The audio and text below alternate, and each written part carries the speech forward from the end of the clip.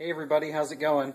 Well, I'm bored like I said I would be, and just in here in the University of Findlay darkroom, yeah, just carbon printing all day long. Got negatives here, have yesterday's print sitting over there.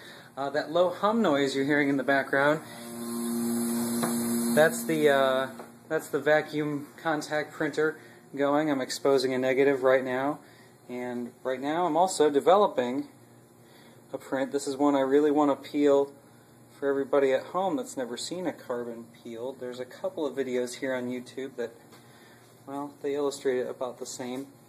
But I'm going to see if I can do this peel one-handed. Maybe I won't be able to. Let's see. Ready? 1, 2, 3. And making the peel.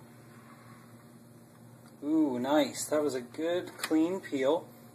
And now we're just going to agitate a little bit, let her drain off, going back in, and we can already see a very faint image emerging. It's one of my barbershop pictures. It's the dog on the chair.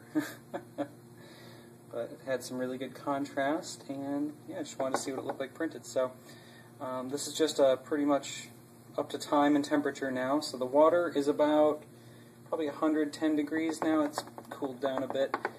And carbon likes to start really melting in this warm water at about 100 degrees and sometimes all the way up to 150 degrees. Now these areas here that are nice and black, this is grossly overexposed area.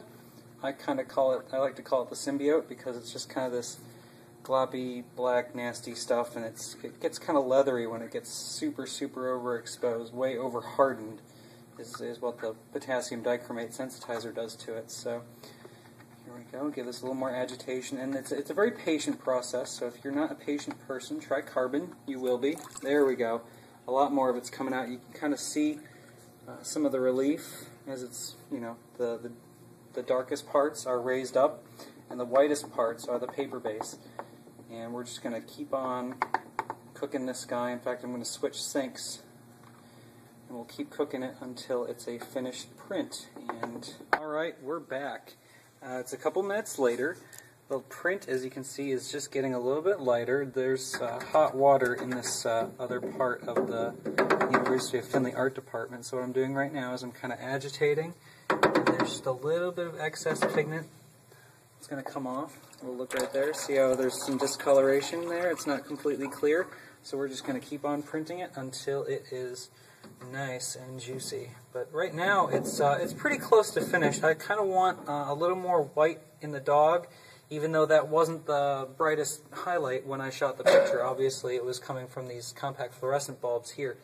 But the great thing about carbon, well, some people like it, some people don't, but carbon lends itself very well to very dense negatives print well on it. So just like platinum and palladium, you need to have a lot of density in your image. So, you know, the range here is from, you know, exposure outside, even a little bit of detail in these bulbs up here, all the way to shadow detail in this barber's chair and these cords over here in those shadows. So you have to make, you know, very long exposures, highly dilute developers, and or compensating developers to keep your highlights, and that's what prints really well with carbon. So, you know, thanks a lot for watching, guys, and maybe I'll have some more videos with the whole process of carbon on here. This is just one very small part of the process, and probably the most rewarding. This is why I print carbon. So, talk to you later.